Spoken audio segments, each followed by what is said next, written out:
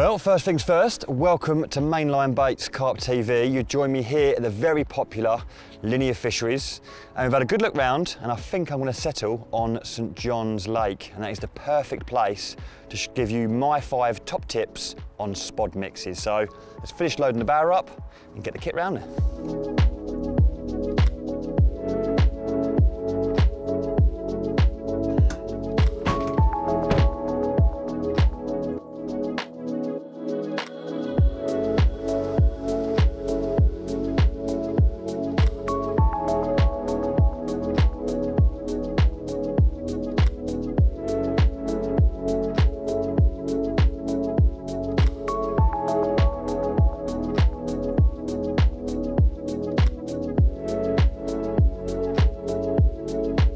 Well, I was just about to give you tip number 1.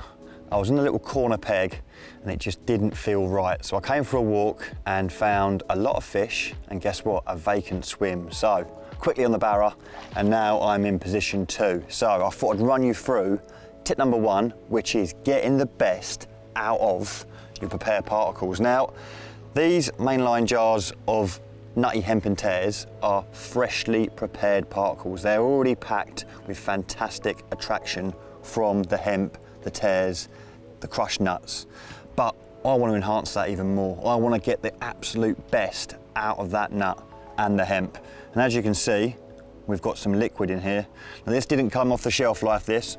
I've actually added this at home, and guess what? It's totally free, just tap water. And then let the natural sugars from the tigers and the hemp come out and enhance that liquid. It is so important.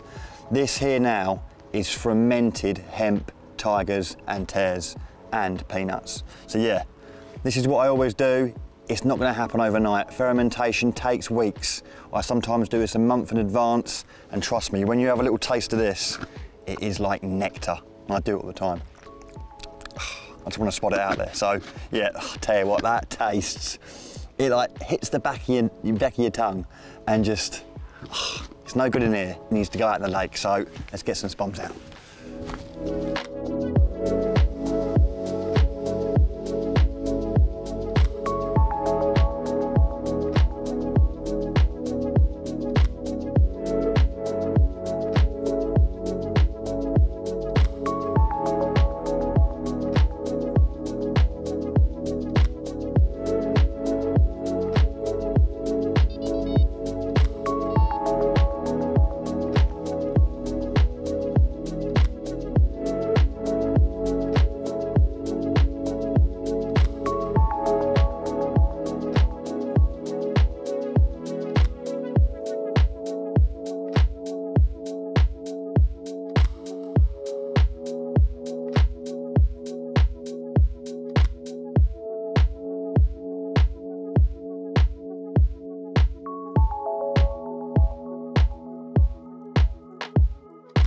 Right, tip number 2 on spod mixes is understanding which baits to keep wet, i.e. our tiger nuts, our nutty hemp and tears, and our boilies, and which baits to keep dry, and in this case, our pellets. So when I'm constructing a mix, I'm not just throwing it into one big bucket and hoping for the best. You know, there's a little bit of method behind the madness. So first off, I think it's really important to take note that I'm not just knocking up a massive old big 17-litre bucket, you know, I'm knocking enough up for 10 spoms. And I'll do this every single time I want to spom out 10 spoms. If I want to do 20 spoms, I'll do enough for that. So I started off with the nutty hemp and tears, which have been soaking for weeks in the water, and now we've got a lovely fermented mix. So a couple of handfuls of that into the mix. I've then added some tiger nuts. Okay, again, they've been soaking in the juices, they've gone lovely and fermented, so a couple of handfuls of that. Sweet corn, it naturally lives in water, so not a problem that going into the mix. Now the boilies, the 10mm cell, they are dry, but they'll quite happily absorb all that lovely liquid from the nutty hemp and tears, but they're not going to break down and go mushy like pellet would. Okay, so throw the boilies in there, give them a good half an hour, 3/4 an hour, just so them boilies take on some of that really nice sweet liquid from the nutty hemp and tears. Crush a few up along the way, halve a few, pinch a few, whatever. The spod mix is now looking lovely. But when it comes to spomming, like I mentioned, I've got wet and I've got dry. So my pellets are already naturally brilliant attractor. If I add them to the Spod mix now, they're going to just literally release all their stuff into the water, go mushy, and your Spod mix doesn't look nice. It's very heavy, not great. So, handful of pellet into the Spod, and then a handful of mix. This ensures all the wet particles stays wet, all the dry pellets stay dry, and they all do their thing on the lake bed rather than in the bucket.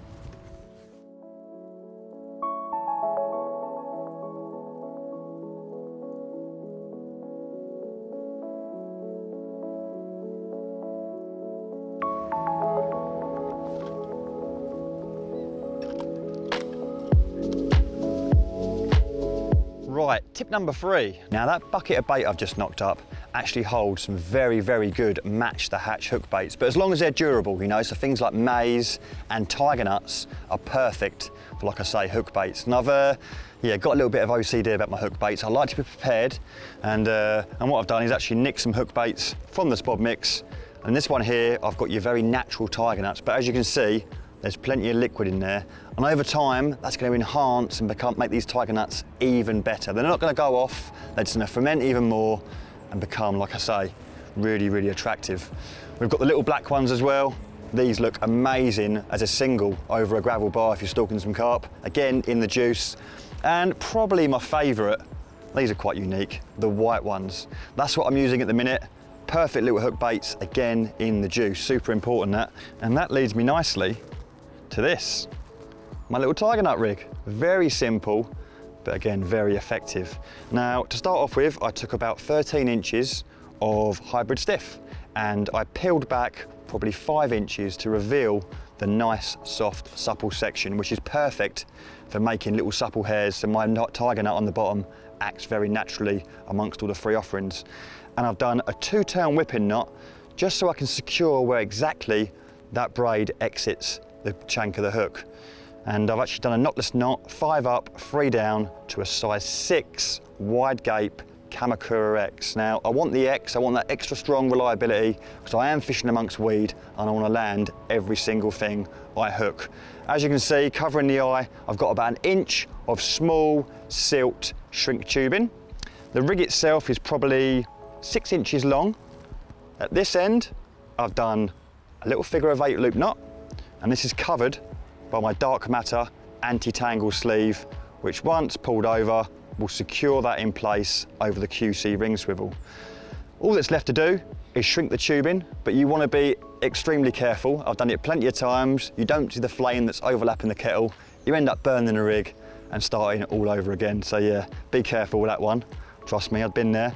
And at the other end, just to secure the pair in place, a very simple overhand loop knot, leaving probably a good 1/2 inch of free movement for my tiger nut to work its magic. Little air stop in the end, and that is good to go.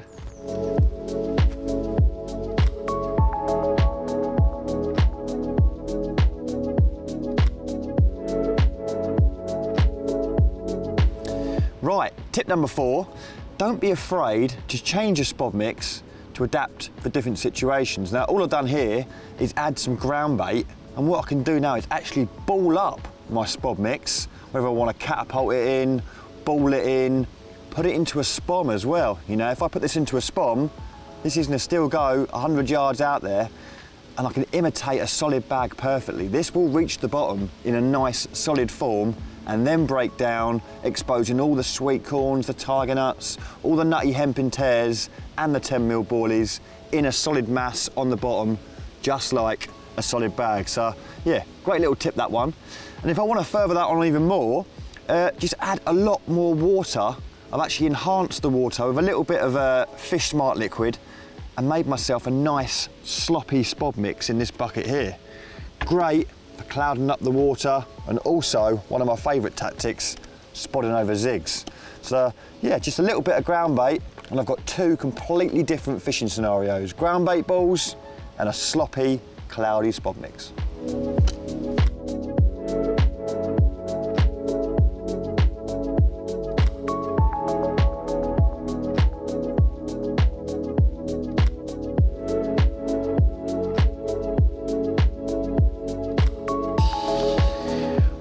tip number 5, and this one is super important. So we've already talked about the different sort of particles I use in my spod mixes, the different approaches I do, so putting ground bait in to ball it up, sloppy spod mixes. But a really important one that we haven't talked about is actually getting our bait onto our spot. Now, it's a topic that gets brought up a lot. Where do we spod in relation to our fishing rods? So I'm going to try and break this down as simply as possible so I can guarantee that you guys have got your spod mix on your baited area, on your fishing rods. So let's do a scenario. This is our lovely big gravelly area amongst lots of weed. We're at 20 wraps, it's 10 foot of water. So my fishing rods are at 20 wraps. Spod rod, because it's 10 foot, I generally drop that down to about 19.5 and do several spods at 9.5, and I'm pretty sure that I've got bait over my rods. But to ensure that I've got bait over my rods, what I like to do, if the spot allows me to, is say, do one of my fishing rods at 20 wraps, another one of my fishing rods at say 19.75, and another one at 19.5. That way my rods are covering that whole area. So if this is my gravel spot, 20 wraps would land at the back of the spot, 19.5 would sort of land at the front, and the 19.75 should be landing bang in the middle. And I can play with my spod rod as well. You know, if I just hit the clip perfectly every single time at 19.5 wraps that I mentioned earlier on, with braid, there's no stretch, it's gonna pretty much land absolutely bang central every time. Play with your spod rod. If you're putting 15 spods out and I'm wrapped up at 19.5 to begin with my spod rod, I do 5 at 19.5, take the clip out, reel in 2 or 3 foot, pop it back in, do another 5. It's landing that little bit shorter.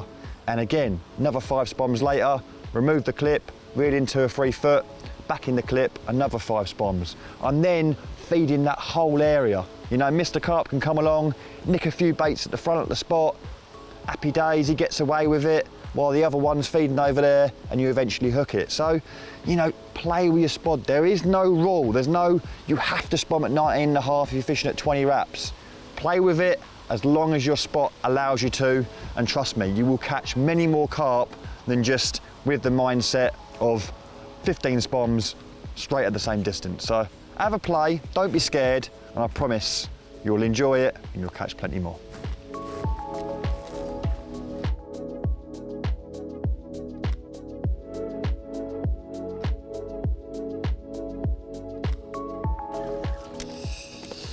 Well, I hope you enjoyed the video. If you did, make sure to give it a thumbs up, press the notification button so you know when new videos are coming out, and if you haven't already, press subscribe. Now, we will leave links, so you've got lots more videos to choose from just on my left. Hopefully I'll see you soon. Get a few more spoms out.